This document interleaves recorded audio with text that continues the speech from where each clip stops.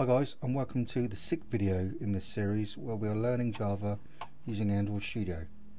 So in the last video we looked at integers, which are whole numbers, and how to make some basic calculations with whole numbers, adding some together, subtracting some, multiplying. And now we're going to quickly look at using decimal values. It's almost the same deal as with integers. So values with decimal points in, they're called floating point numbers.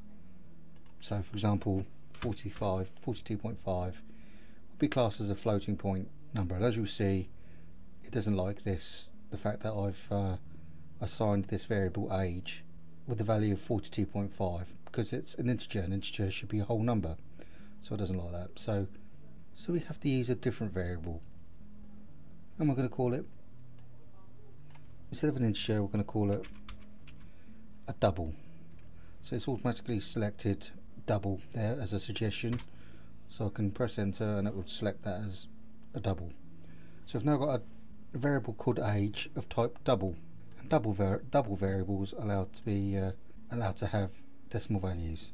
They can also be whole numbers. We don't have to just declare whole numbers as integers, we can declare a whole number as a double as well. Now you could ask, why use int at all then if a double can use whole numbers and decimal places? Well, it depends on your application and what you want to use, what you're working out. A double is actually a 64-bit value, whereas an int is only a 16-bit value, so uses up a lot less. An int uses up a lot less memory. It's quicker to access. So it depends on the application, but I'm just showing you the difference between a double and an integer. So if we look at this, statement, double age equals 53 and integer shoe size equals 8, and we can do a calculation now. We can say if we declare another variable, let's put in a new line, let's say double,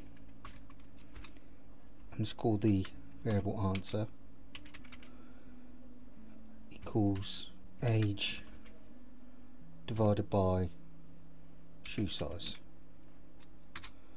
and a semicolon to end the statement. So it's going to calculate 53 divided by 8, allocate the result into this variable called answer, and the answer is a double value, is of type double. So let's see what we see.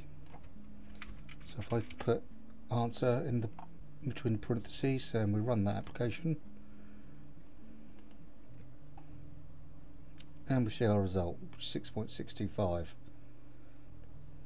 So we can use our doubles to represent decimal values. So we could put 53.78623872, and we could divide that by, let's call this a double, and let's say this value is 8.542456, whatever, some random decimal value. And again, it's going to calculate this number divided by this number, and let's see what we get. Yeah, you could go on and put a load more numbers in there, and you can also obviously times those two together. So we could use double to work out precise values. Now you do have to be careful when you're working with doubles. As far as you really shouldn't use the double type to work out currency. So let's say, for example, you own a business. Right, let's clear this out of the way. Let's say, for example, you own a business and you've got 2 employees. So let's say double, and you've got your first employee. He's an hourly rate, and let's say his name's Jody, and his hourly rate is, say, £14.20. And you've got another employee, let's call him Eduardo, and his hourly rate equals £5.60. And you want to work out how much these employees are costing you every hour. So what you could do is you could say, let's call this variable cost,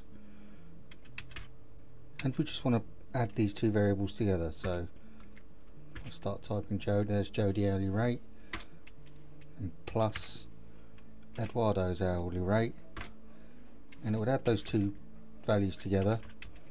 And what would you expect to see? You'd expect to see £14.20 plus £5.60. Let's space that. £14.20 plus £5.60. You'd expect to see £19.80. So let's change this variable here to output cost, and let's run that and see what happens. So these two values added together, which is what we're doing here, we should see £19.80. And it's not quite £19.80, it's £19.79999997.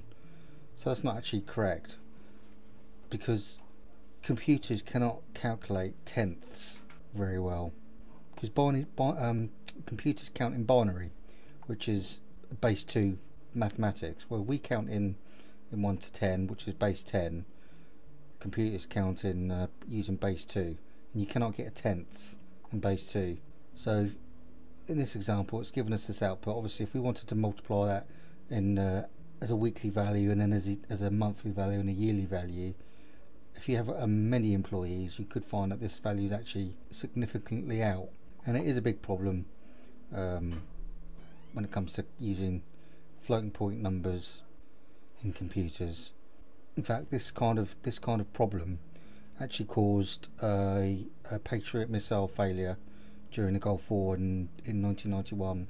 Patriot missile was expected to intercept a Scud missile, and because of the discrepancy in the computer clock, computers can't count in tenths. Over a period of 100 hours, for every tenth of a second that went by, the computer was actually out by about 1/1,000,000 of a second. So over 100 hours, it was out by about half a second, and that was enough to. The Patriot missile failed to track the Scud, and the Scud struck an American Army barracks, killing 28 soldiers. But because of the Patriot missile's clock was out by half a second after 100 hours of operation, and then that half a second was, bearing in mind the missile travels at 1600 meters per second, it was actually about half a kilometre out. So it caused a big issue, well, catastrophic issue actually. So these are the problems that you can get with floating point numbers. I mean, in this case, if you wanted to calculate wages, so what we'd do here is remove the decimal place. So instead of representing pounds, it's now representing pence. We could calculate the two hourly rates added together, and then we could just divide by 100. And instead of getting this incorrect error, we'd now get a more accurate figure. There's actually quite a nice video on YouTube that you can watch. I'll put the link just here, where the guy explains the problems with floating point numbers and decimal values in computer programming. So that's a brief look at decimal values. So you can use decimal values in your program. And I think we've learned enough now that we can actually start moving on to looking at if statements. So in our next video, we can look at what is an if statement and how can we use if statements. And you'll be using them a lot, probably, I'd imagine. So I hope you like this video, guys. Thanks for watching, thanks for subscribing, and I'll see you in the next video.